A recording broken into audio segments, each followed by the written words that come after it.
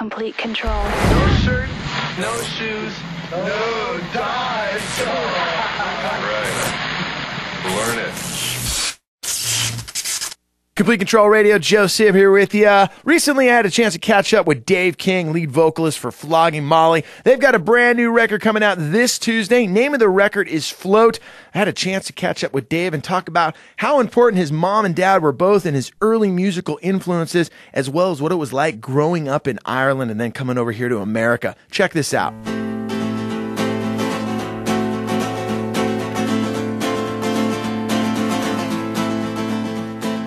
Dave King, we were talking about you growing up in Ireland. You were telling a story about your mom. You're outside playing football, and your mom yells out, yells out, David? Come in, yeah. But I went in and she was watching David Bowie on Top of the Pops doing Starman.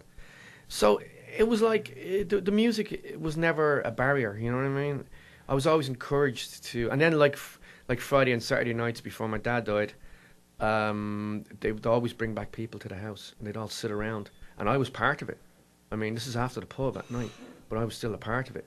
And I had my turn to sing, you know. Because that's all we had, you know, really, was that sort of entertainment. How does it feel to be back in Ireland, writing, recording, and also to come back to Ireland with this record?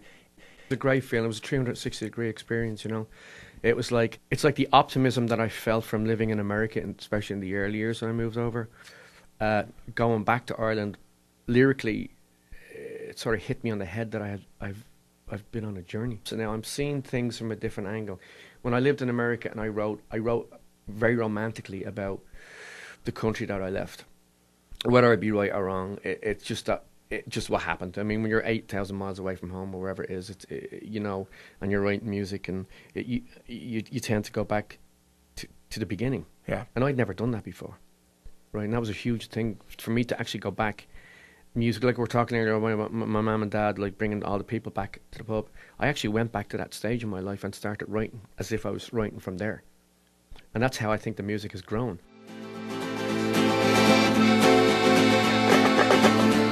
One of the things about Flogging Molly that a lot of people don't know is Dave King used to be lead vocalist in the band Fastway. Fastway went out with bands like Iron Maiden, AC/DC, and actually Dave King had a night with Angus Young where Angus Young gave him some great advice. Check this out.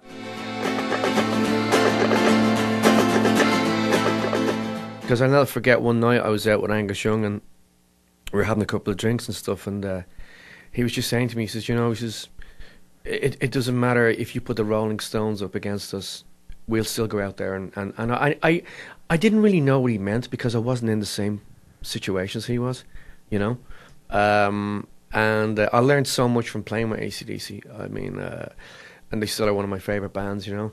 And so, but now what I've learned is that with Flogging Molly, I feel the same way as Angus does about AC/DC. I feel as passionate about Flogging Molly as he does about AC/DC, and I really wouldn't care if we went on after the Rolling Stones or AC/DC or you know, anybody that, you know, I've admired over the years, because I know that what I'm doing in my life right now is what I'm meant to be doing, and I'm very proud of it. Yeah. So I wouldn't, you know, whether we, you know, that's just the way. I think if you're in a band and you feel yourself in that situation, whether you're successful or not, it doesn't enter the equation. With this fourth album, I want to play the first track off of it right now, Requiem For a Dying Song.